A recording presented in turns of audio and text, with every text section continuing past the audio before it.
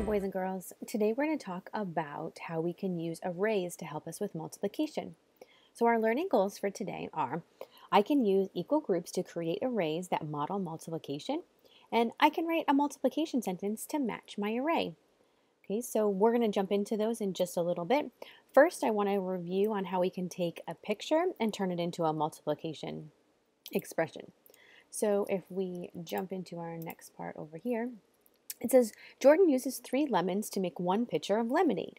He makes 4 pitchers. How many lemons does he draw altogether? Does he use altogether? So for this, what I would do is I would draw a picture for sure.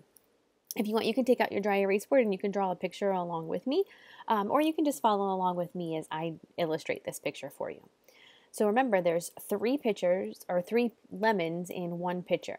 So if I were to draw this, there's 1 pitcher right there because there's 3 in each one. Well, they made 4 pitchers, so I have to keep going till I have 4 pitchers. So there's 1 pitcher. There's my second pitcher with 3 in it. There's my third pitcher with 3 in it. And then there's my 4th pitcher with 4 in it. So if I wanted to write a repeated addition sentence to match this problem, I could say that there are 3 in each group. So I could draw, let me grab my pen here, 3 plus 3 plus 3 plus 3. Okay. Then to be able to solve that, I could skip count by 3s. I could go 3, 6, 9, 12. If I needed practice with being able to solve that problem without being able to skip count, that's okay. Use your picture. It's there to help you. You could count the pictures, the total number of lemons in that picture. Now, if I wanted to write something that maybe might be a little bit more efficient of a way to solve this problem, is I could use multiplication. Remember, efficient is just a way that can be faster. So what's the fastest way maybe for us to solve this problem? So I know that the first number in my multiplication expression has to be the number of groups. Well, here's 1, 2, 3, 4. There's 4 groups. The second number tells me how many are in each group. So if I count here, there's 1, 2, 3 in each group. So 4 times 3 will also give me 12. Okay? But notice how that was a much faster way to be able to write and solve that equation than the repeated addition way. Okay? So now is where we're going to jump into what we're doing in today's lesson. Today we're going to take the picture of our lemons that we just drew, and I want to be able to draw an array that matches that. So for this next part of the lesson, you need to grab your array template and you're going to slide it into your dry erase pocket to be able to participate with this part of the lesson. So if you don't have that, pause it and go grab it now. Okay, let's jump in and get started. So if I have one group of my lemons, there's my 3 lemons. Right here in my array, I have 3 circles that represents that first group of 3 lemons. So I can skip count, or I can actually count those, 1, 2, 3, and I'm going to write 3 next to it. You can do that as well. If I'd like to go to my next group of lemons, okay, I'm going to slide this down and I'm going to draw another group of lemons. So 1, 2, 3, just like we did last time. So if I have 3 and then I add 3 more, that's going to give me 6. Okay. Then I got to keep going. There's another group. These are also called rows when they go side to side like that. So row is also another way to draw a group of something. That's how you can kind of transfer that to what we've already learned. So here's my next group. So there's my next one down there. So I'm at 3, 6, 9. Okay. And then I need to keep going right here. So I'm at 3, 6, 9. I have one more group that I just unveiled right there, and that gives me my 12.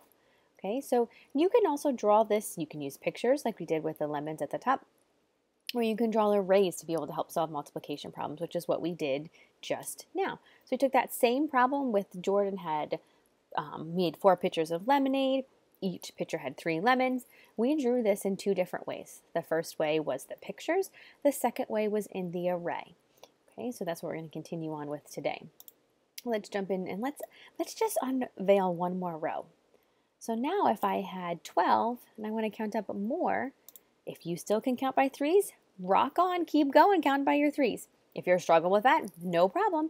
Just put 12 in your head and count up 3 more. So 12, 13, 14, 15.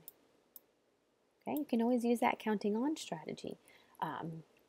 Let's take another one down too. You guys can do the same thing on your board. So we're at we're at 1 row, 2 rows, 3 rows, 4 rows, 5 rows, 6 rows. We have 6 rows right now. So 6 rows of 3 is going to give me a total of 18. You could also put in your head, you can go 15, 16, 17, 18, and then you would have your 3 more. Let's go crazy. Keep going, friends. Take down another one on your array template.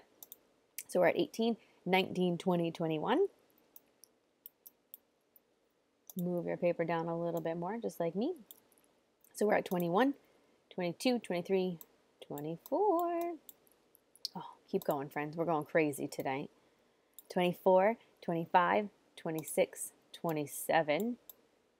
Oh my goodness. All right, let's go down another one. Last one, 27, 28, 29, 30. Now, what I want you guys to notice is in this whole big giant array, wow, there's 30 circles in this array. There's 3 in each group. 1, 2, 3, 1, 2, 3, 1, 2, 3. Notice how it's all lined up nice and neat from going up and down and from side to side. What I want you to do is look at your array right now, and I want you to count how many rows are in this array. Remember, a row goes side to side. So how many rows total are in this array? So I can go 1, 2, 3, 4, and so on. Get ready. Tell me how many. How many rows are in this array? 10. Yeah, you got it. Good job. So if I wanted to write a multiplication expression that matched this one, this array itself, I would end up writing 10, because remember, the first number in your multiplication sentence is how many groups there are, and groups are also known as rows in arrays. Okay, so 10, and the second number is how many are in each array, or each row, I'm sorry. So 10 times 3 equals 30. Okay, same thing we got here. Check that out. Whoop. Okay, so those arrays are there to help you solve multiplication problems. Okay, let's jump in and look at another example. Okay, so my first thing that I want you guys to notice in this array is how many rectangles are in the top row. So just this top row right here. 4. Yeah, you're right. So the size of one row is 4. This can also be called a group. So one group of 4. So here's one group of 4. Here's another group of 4. And here's another group of 4. So my first question is, why did I write this 3 down here already? I wrote 3 times blank equals blank. Why did I write that 3? If you said because there's 3 rows, you're right. Remember, because the first one is how many groups or how many rows are there. The second one is how many are in each group or row. So you guys just told me that before, and that's 4. So 3 times 4, you can skip count by this. You can go 4, 8, 12. Okay? Remember, if you're fluent with that, rock on. You can be fluent with that.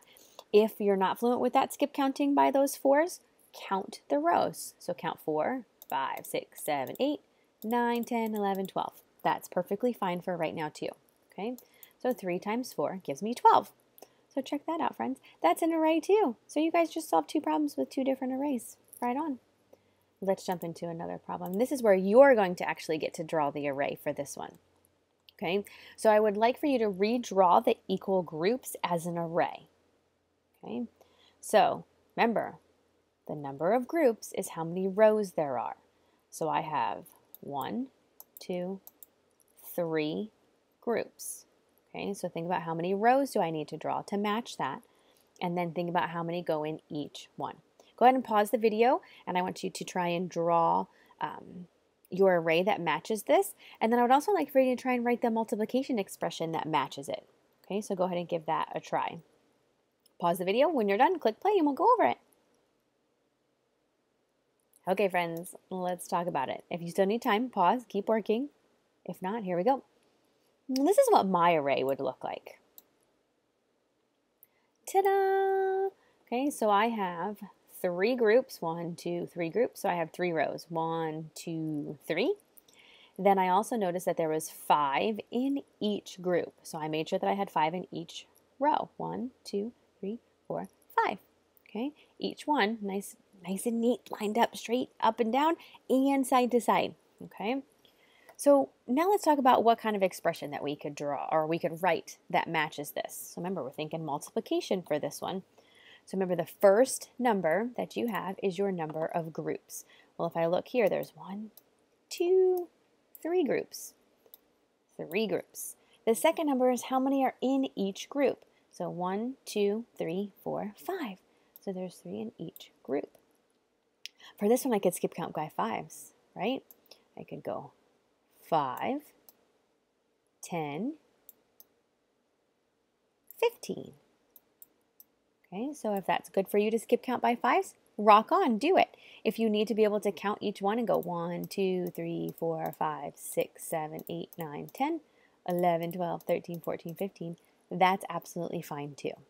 Okay, so good job with that one, friends. Let's take a look at another example. Okay, so this one, I want you to redraw the equal groups as an array with 6 rows of 2.